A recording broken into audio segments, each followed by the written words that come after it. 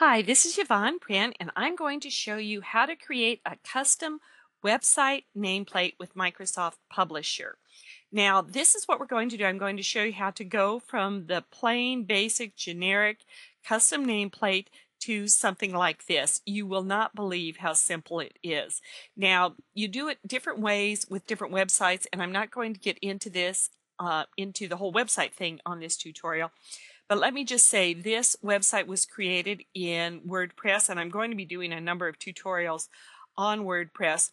But what you do when you go into it, you can change this. The first thing you have to do, though, whatever program you're working in, is you have to find out the size that you need. Now, even though we can resize this and use it in other publications, for the web, you have to know the exact size and you have to build it that size. That size is always given in pixels. So in your particular program, you'll go into that, you will find out what the pixel size is, write that down, and then let's get into, right away, get into Publisher, and I will show you how to create this. Okay, now we're in Microsoft Publisher, and it really doesn't matter what you pick to start out with because you're going to have to modify it right away. You just need to be able to pick something so that you have access to all of the menus in the toolbar. I just clicked on a plain page, but like I say, it doesn't matter what it is, because the first thing that you need to do is you need to change your rulers from inches to pixels. To do that, you go up to the Tools menu, down to Options. Then you see inches comes up, and couldn't be easier. You change it to pixels, and we click OK. Now, the next thing that we're going to do is we are going to need to change this to the custom size for our header. We can close out this little sidebar here. And the next thing we want to do is we want to go over under the File menu. We are now going to go down to Page Setup. Then you see right in the middle of this menu is something that says Custom. Go ahead and click on that. And then you see we've changed our measurements to pixels, so that's what it's in. Now go ahead and type in your measurements. I've written them down what I needed on my website. It is 740 by 192. Now, before I hit enter and I hit OK, let me warn you what's going to happen.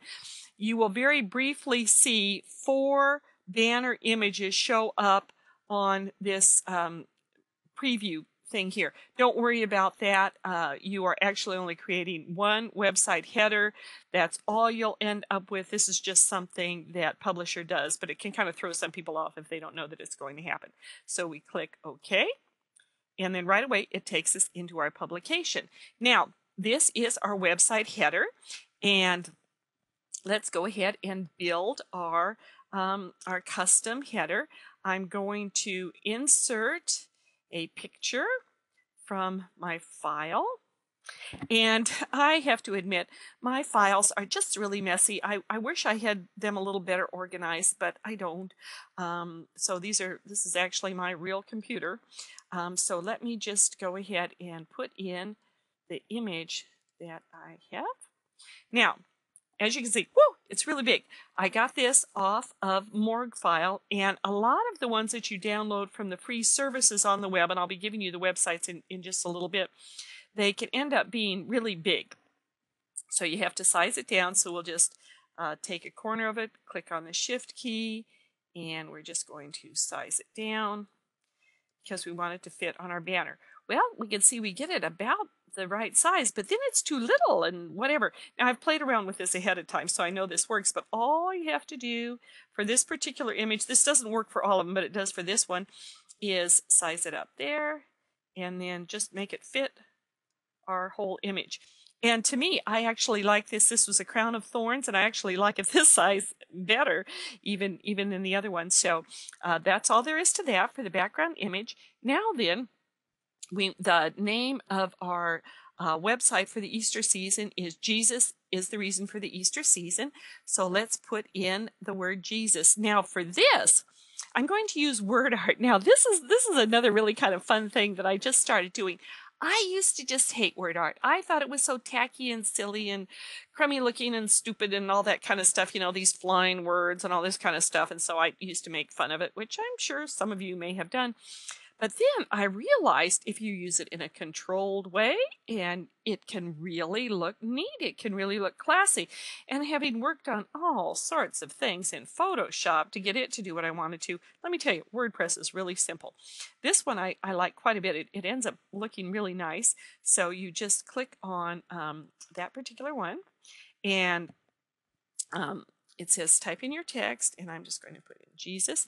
Now, Impact is nice, but I've tried some different ones ahead of time, and I really like Trebuchet better. It doesn't really matter what you pick. You can try all kinds of different ones. I have found, though, that the ones that are a little bit more bold, they just look better when you do them up in the word art.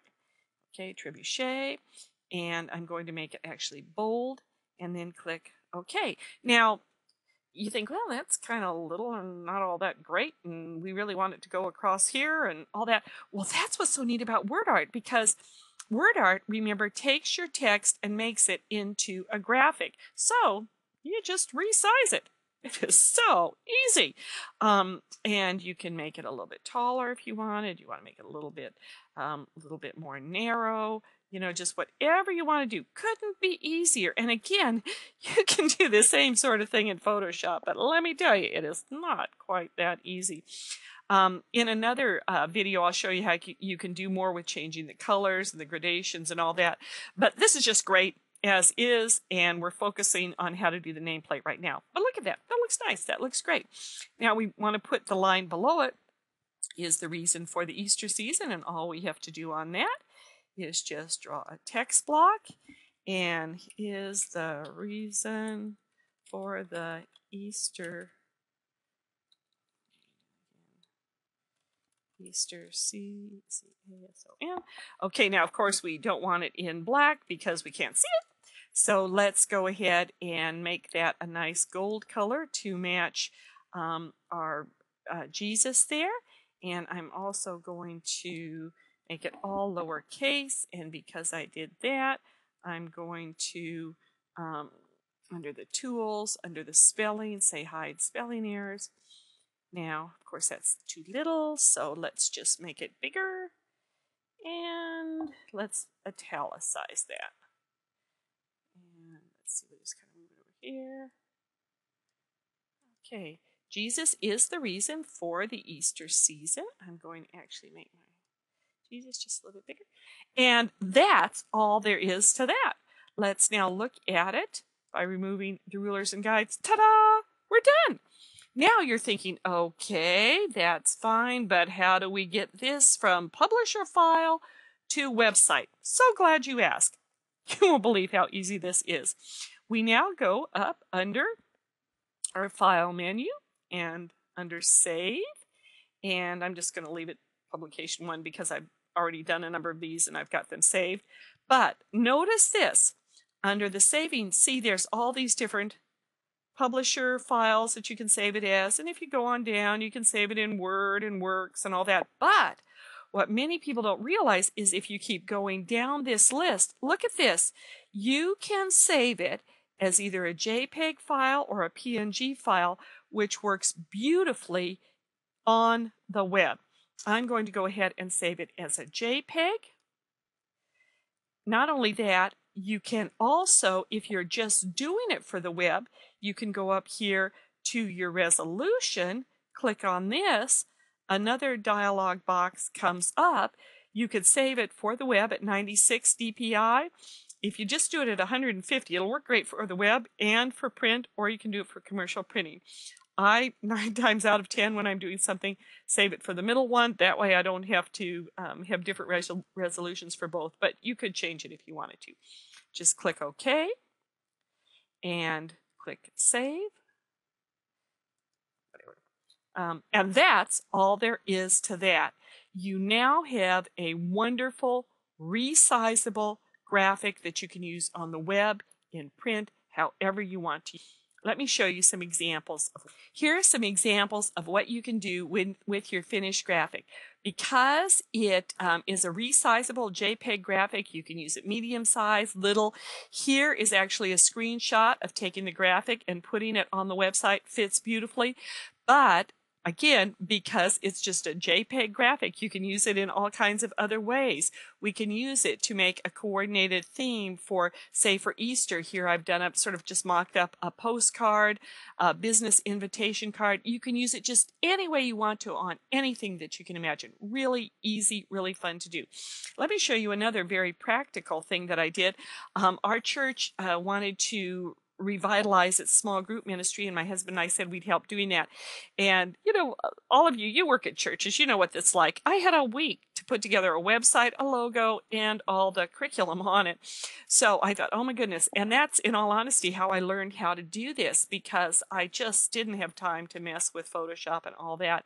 And I learned how to do this in Publisher, and the name of it was already decided. They call it the small group links. Again, this was just a free image that I actually modified in Snagit, which I will again be doing another video to show you how to do that. I created the logo. I created the nameplate for the website. And I also, and you can see this on the website, I put the URL there so you can go to it if you want to.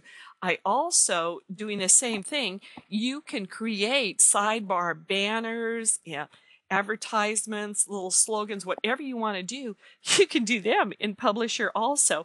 And once again, so many companies will try to charge you a lot of money or sell you specialized programs, all that. You don't need that. You can do all those things in Publisher, save it as a JPEG, and it works. There are just endless uses for this system. It is really neat, and I will be doing more tutorials on it because, in all honesty, I'm just having so much fun with it.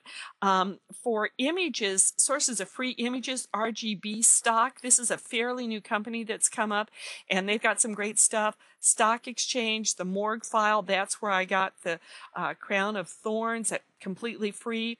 You can use them for anything. You can make logos, themes for communications, book covers. I'm actually working on a video right now that'll be ready in a few days to show you how to create resizable book covers with Lulu and other companies that this same system. And then with one image, you have the book cover, you have the image for advertising for your website, for PR, everything. It's all done. Your imagination is the only limit to what you can do by creating resizable graphics with little old Microsoft Publisher. Have fun.